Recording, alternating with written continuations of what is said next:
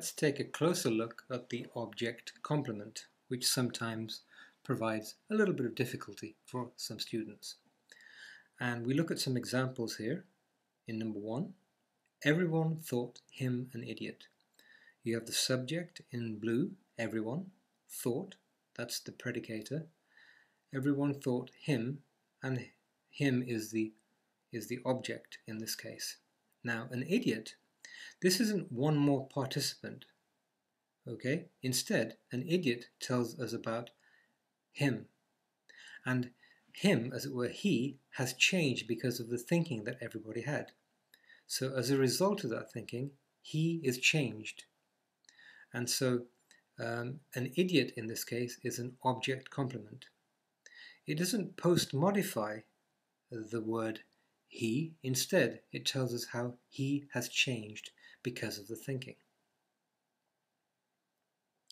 Now, if there had not been, if these words had not been here, everyone thought, then this would have been he is an idiot.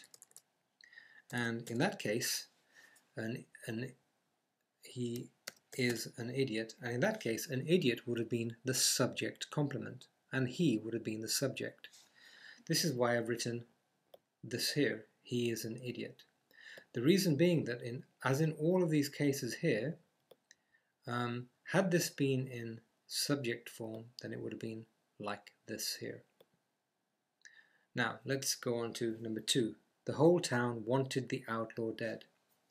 The whole town, this is the subject. Wanted, this is the predicator. So somebody wanted somebody, the outlaw. Now dead, this isn't another somebody or a something. So it's not another object here. Instead, you have the whole town wanted the outlaw. They wanted the outlaw different to how he was. Instead of being alive, they wanted the outlaw dead. So this dead is the object complement. And had this been just the clause by itself, then it would have been the outlaw is dead. So you can see that the object complement behaves similarly to the way the subject complement would have done, had this only been the clause itself, the outlaw dead. Let's look at 3.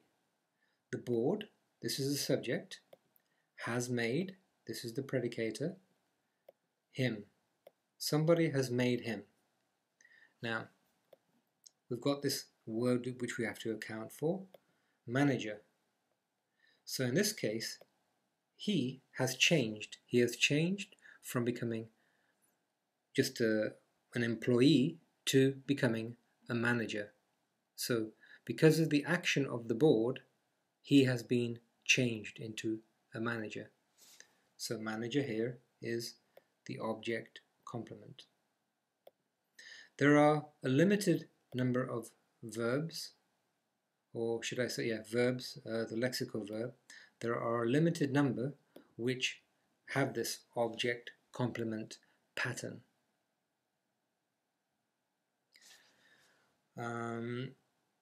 Let's look at one more example whilst we are looking at this. If we go to, if we say 3a, and we'll say the voters elected her president.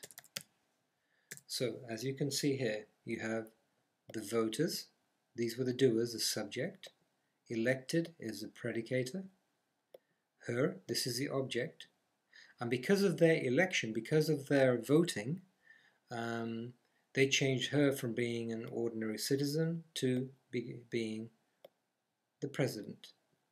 And in this case, the president is the object complement. Now sometimes people get a little bit confused about the difference between a post modifier and an object complement. Now you might not know, all of you, what a post modifier is just now. We'll be looking at that in the phrase section.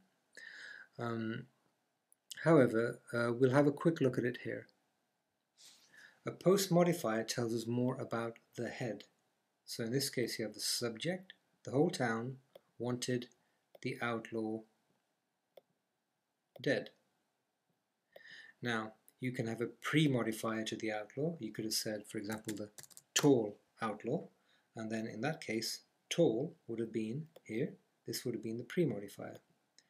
Now, who was very violent?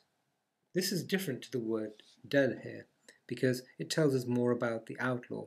Outlaw is the head, and who was very violent tells us more about the outlaw. This is the post modifier. It post modifies after the head. Okay, so this is the difference between an object complement and a post modifier. An object complement doesn't post modify the head, it tells us how the head, so to speak, has changed. I hope you've found this explanation useful.